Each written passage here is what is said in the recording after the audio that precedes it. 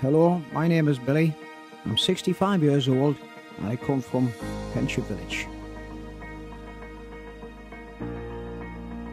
I first wanted to become a bus driver when I was a very, very small boy, probably about 5 years of age.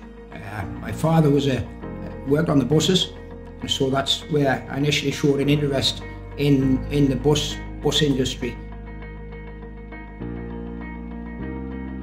In them days you had to be 18 years of age, so I left school and did a variety of jobs, just knowing at the end of the day, once I got to the age of 18, that was my goal, my lifelong ambition.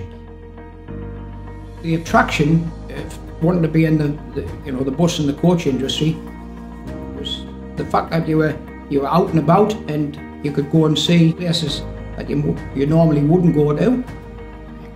The fact that you meet so many different people every day, you wouldn't always see the same people, and sometimes when you take the time to speak to people, they have an interesting story to tell you. So that's one of the the major aspects of being a bus and coach driver.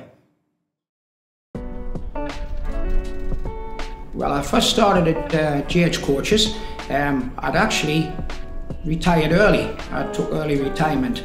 So initially I came just on a casual as needed basis.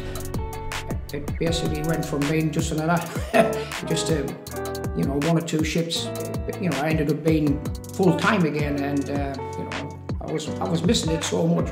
And GH, when I first started, was just a very small family business. Of course, with a family business, you get to come into contact with the directors and the management team on a much more regular basis.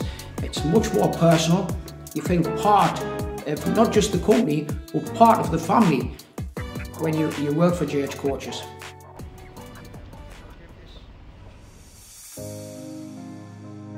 Well, my current role is still driving. The job I do most is the day trips from sort of early spring right until December. I'll quickly go through the health and safety aspects of the course this morning. The day trip programme, it's one of the best I've known over the years. It's basically something for every walk of life. So I think we cover just about everything with GH Coaches. Just if you're looking over to our left now, it's the microphone. It's over there on the left-hand side. It's about just over 1,000 foot high.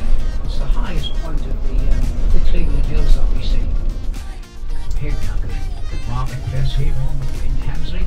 There's the obelisk in the marketplace. Yorkshire's ultimate theme park and zoo.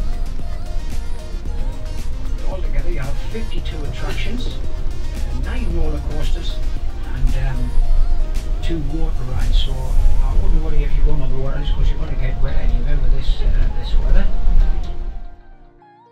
The thing I enjoy most is basically meeting all the new and regular customers who come back time and again with us. The amount of genuine people that I've come in contact with over the years is amazing, and some of them have remained friends as well. They become not just your customers, but you feel they become part of your family really.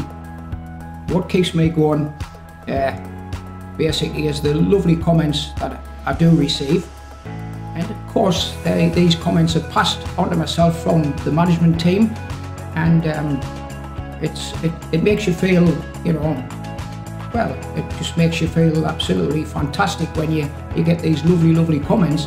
It makes it just all the more worthwhile.